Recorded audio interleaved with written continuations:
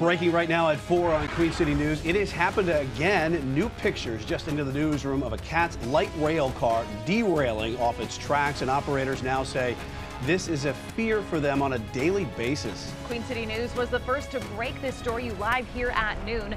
Let's get right out to Queen City News reporter Will Lewis, live from South Charlotte near the Cat's Lynx light rail receiving facility. Yeah, Will, this is a scary picture for operators and passengers to see. What do we know right now? Well, Brian and Annie, it sure is, and a source close to Queen City News tells us that this derailment looks similar to the problem that caused the Scaly Bark Road derailment last year.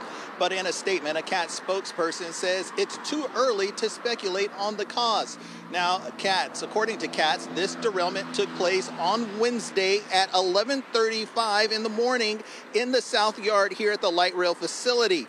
The Blue Line train was not in service, according to the spokesperson, and was going 5 miles an hour when one of the trucks on the train left its natural position. The train was not in service at the time, and the incident happened as the train was being tested after routine maintenance.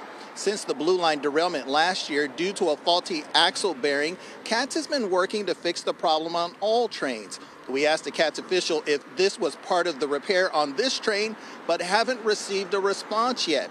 One operator told us on the condition of concealing his identity, or he talked to us in the condition of concealing his identity, and he says everyone operating the Blue Line is scared. Every day your mindset is, I hope nothing happens today.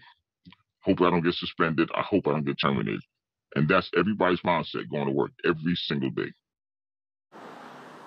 Yeah, and coming up at 6, we're going to have more from that operator in our exclusive interview. And the North Carolina Department of Transportation confirms to us that their rail officials are here investigating this incident along with the CATS maintenance staff.